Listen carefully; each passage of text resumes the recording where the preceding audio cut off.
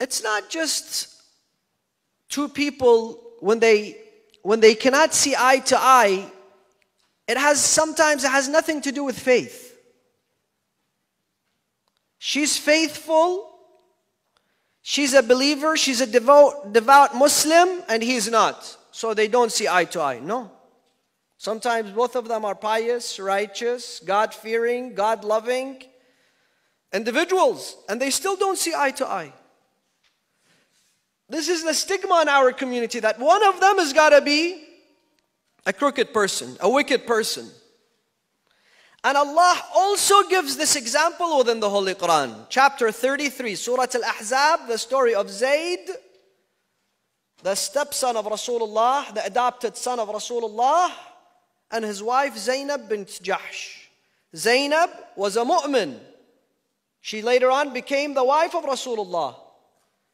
And she was a beautiful young woman.